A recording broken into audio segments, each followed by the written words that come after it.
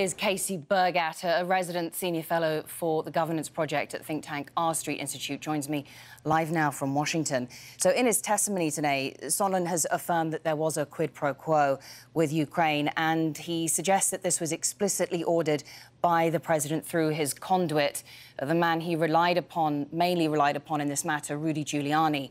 How damaging is this for the president? It's incredibly explosive, particularly the opening statement that we heard what seems like 7 days ago, but it was a matter of hours ago, where Ambassador Sondland amended his testimony that he gave behind closed doors and pretty much gave everything our Democrats were hoping that he would in pretty good soundbite fashion.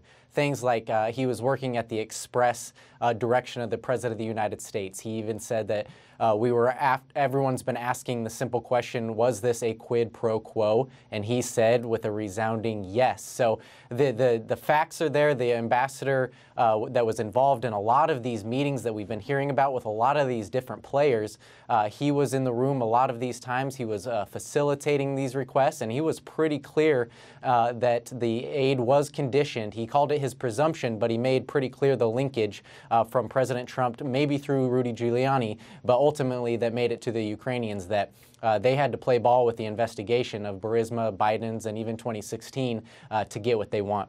How damning is it that he says everyone was in the loop, from Pompeo to Pence to Mulvaney? They were all aware of this pressure campaign.